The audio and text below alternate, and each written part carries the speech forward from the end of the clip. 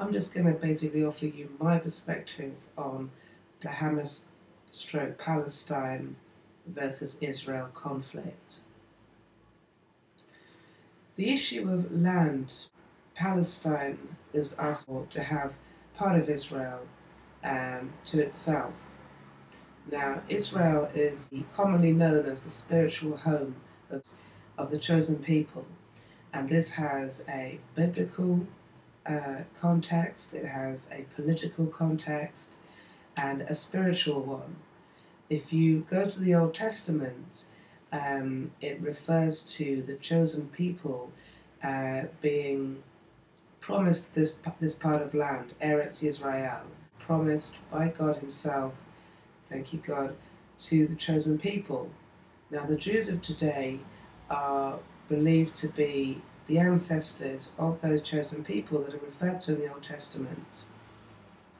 So that's sort of like the biblical context here, and also that's part of the spiritual context broken down.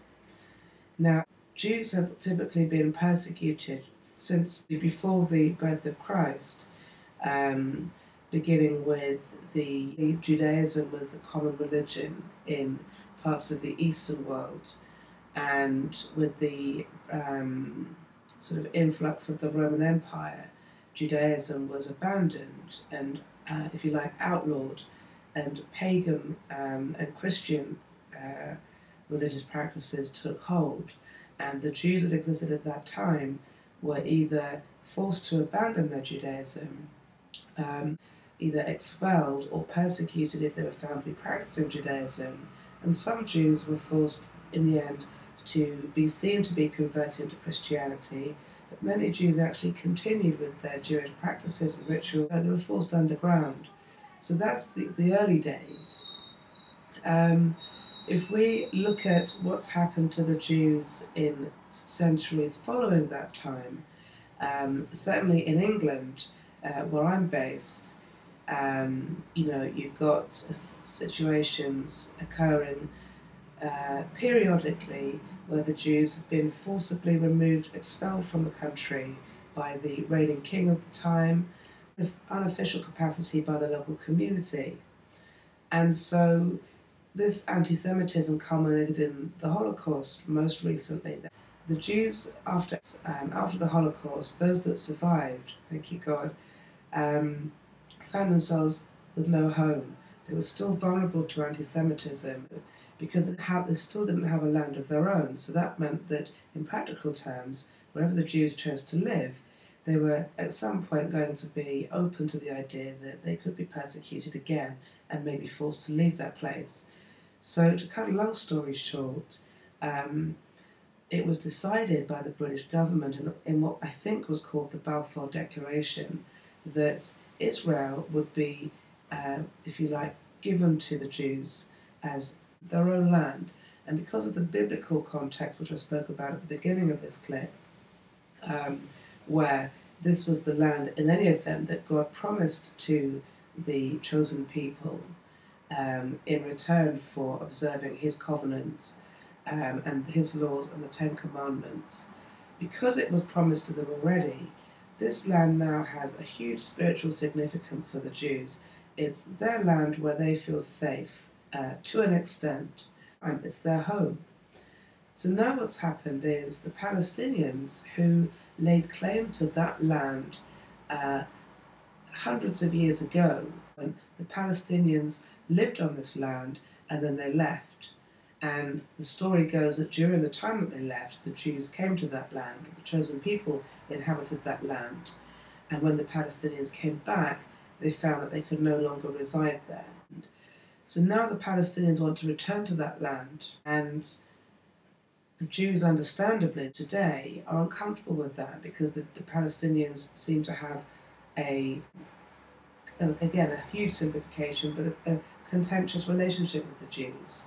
You've got the role of Hamas, which is the political organisation, which is causing damage and destruction. There's a conflict there because of it. The Israelis are defending themselves against Hamas, but Hamas really are saying, we want our land back. The Jews are saying, we don't want to share our land with you because this is Israel. Of course, the point about Israel is that you've got Jerusalem, which has religious significance for many religious groups, bear a spiritual affinity with Jerusalem. For Jews, you've got the Wailing Wall. For the Muslims, it also has significance. For the Christians, it also has significance. So it's, in many ways, Jerusalem is a place, it's a spiritual hotbed for diverse religious belief systems, all descending on this one part of the world to uphold or witness to or worship, or in the sense of the Jews, to get closer to their Maker, God, our Creator. So the Palestinians want their land back, and they're coming at it from a Christian perspective and from a Muslim perspective, but it's threatening the spiritual roots of the Jews. And then added to that is the future historical perspective, because the Bible refers to the chosen people, and the Jews are believed to be ancestors of the chosen people. And now the biblical history is able to be reconciled and the current history. But in the future, and this is my personal view, in the future it would be an anomaly from a biblical perspective and from a religious perspective if the Palestinians succeed in living in Jerusalem or in Israel and under a non-Jewish government. It's as if the Palestinians could be seen at some point to have been the chosen people that were referred to in the Old Testament. Who were the people that God meant when He promised that land to the chosen people in return for honouring the covenant? Which people did He have in mind? Skipping back thousands of years to understand that, I think most people accept that the chosen people were Jewish people being believed to be the ancestors of the chosen people. Whether or not the Palestinians were ever perceived to be the chosen people, and whether the Palestinians were intended to be the beneficiaries of that promised land, is a moot point, something that's to be debated and fully understood. And that in itself will probably cause conflict, because, again, it's being examined through different religious lenses, if you like. So, are the Palestinians the chosen people? That's a question. If the Palestinians succeed in inhabiting Israel, but not under a Jewish government, how will that affect history? In 10, 20 years' time, when we teach our children about the Bible, and they look to see, okay, where is Israel? Who lives there? Are these the people?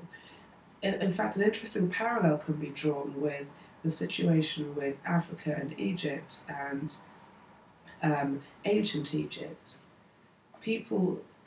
History has forgotten almost, because history has been rewritten over the years and retold in different ways over the years. People have lost sight of the fact that the ancient Egypt was a black Nubian Egypt, and the teachings that came out of ancient Egypt at that time about every aspect of our life, politics, society, religion, medicine, economics, trade, and so on, all of those teachings have descended from black Nubian people. But because history has been developed over the years and retaught from different perspectives, i.e. Western perspectives, non-Western perspectives, that fact has got lost. Now, people look at Egypt and see Caucasians living in Egypt and Arabs living in Egypt, and so they believe that those teachings came from Caucasian Arabs, when in reality those teachings came from black Nubians. So the danger is that when we rewrite history with the decisions we make today, whether they be political decisions or religious decisions, they have a bearing on our future generation.